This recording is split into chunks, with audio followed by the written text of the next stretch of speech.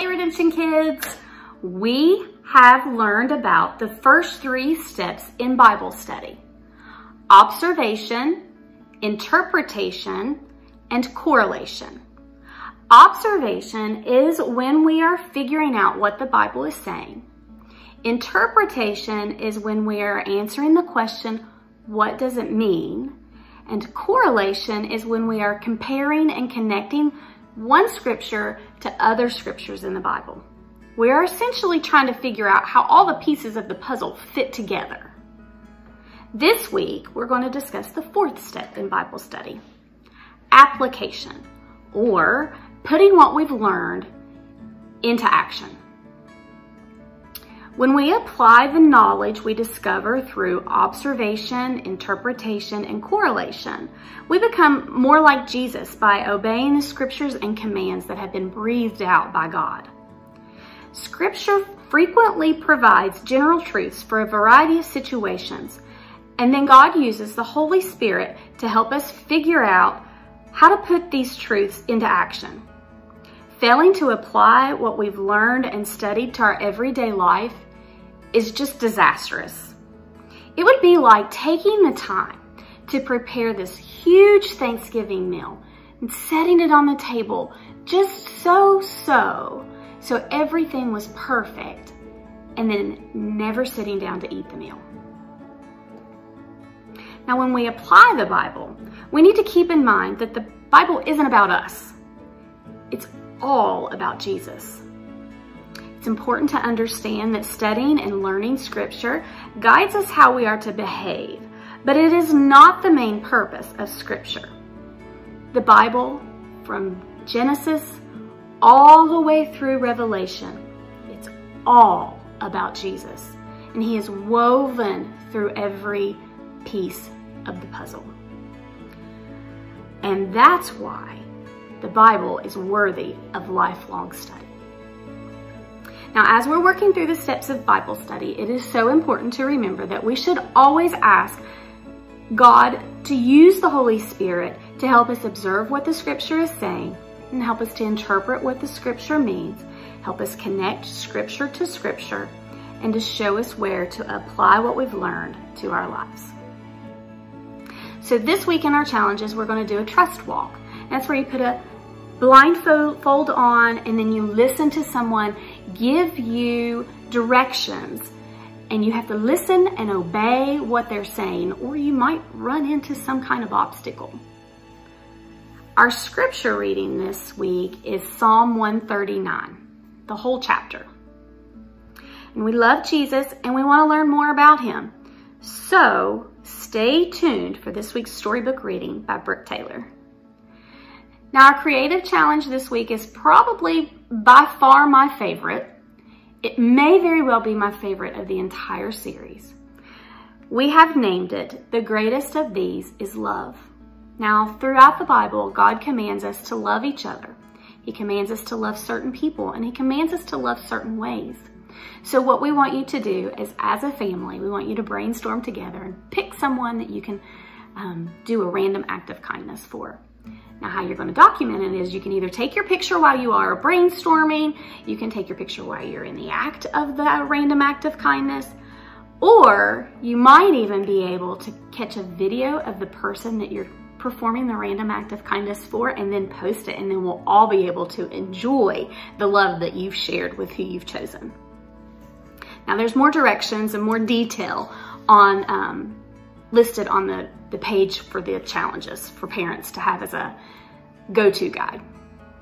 Your sermon notes journals. How are you all doing? We have a folder that we keep them in so we don't lose them. We fill them out, kids give them to me, I put them in the folder, we know where they are. We'll bring the folder back. We hope you have a folder too. And then, are you practicing those books of the Bible? Did you realize that there's a song posted on the Redemption Parents Facebook page that you could be learning? It's there. You should go check it out. I love you all, I miss you, and I can't wait to see you in person. Bye. Hey Redemption Church and kiddos, my name is Brooke Taylor, and today we'll be reading out of the Jesus Storybook Bible, A New Way to See, which is on page 334. Of all the people who kept the rules, Saul was the best. "I'm good at being good," he'd tell you. He was very proud and very good, but he wasn't very nice. Saul hated anyone who loved Jesus. He traveled around looking for them. He wanted to catch them and put them in prison.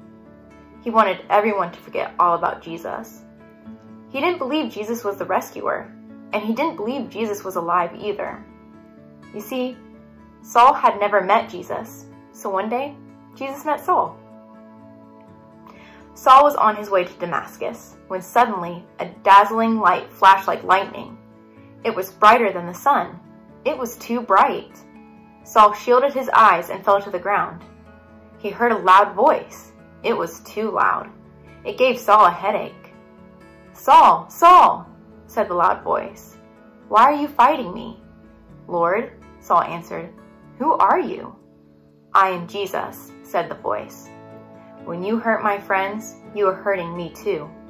Saul's whole body trembled. "Go to the city," Jesus said. "I'll tell you what to do." When Saul opened his eyes, he couldn't see. His helpers had to hold his hand and lead him like a little child. Saul was blind for 3 whole days, and yet it was as if he was seeing for the very first time. Meanwhile, there's a man called Ananias who loved Jesus. Jesus came to him in a dream. "Go to Saul and pray for him, and I'll make him see again." Ananias knew all about Saul and how he hated Jesus' followers. "Lord, he has come to hurt us." But Jesus told Ananias, "Saul is the one I've chosen to tell the whole world who I am." So Ananias went to Saul. "Brother Saul," Ananias said, "it was Jesus you met on the road." And Ananias prayed for Saul. Suddenly, Saul could see again, but he saw everything differently. He wasn't mean anymore. He even changed his name from Saul to Paul, which means small and humble, the very opposite of proud. And do you know what Ananias' name means? The Lord is full of grace. Grace is just another word for gift, which is funny because that's just what Paul's messages were all about from then on. It's not about keeping the rules, Paul told people. You don't have to be good at being good for God to love you. You just have to believe what Jesus has done and follow him. Because it's not about trying, it's about trusting. It's not about the rules, it's about grace. God's free gift that cost him everything. What happened to Paul? He met Jesus. Paul got a new job. He called himself a servant and traveled everywhere telling everyone about Jesus.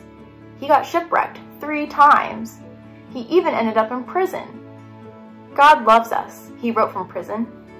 Nothing can ever, no, not ever, separate us from the never stopping, never giving up, unbreaking, always and forever love of God he showed us in Jesus. And so it was. Just as God promised Abraham that dark night all those years before, the family of God's children grew and grew until one day they would come to number more than even all the stars in the sky.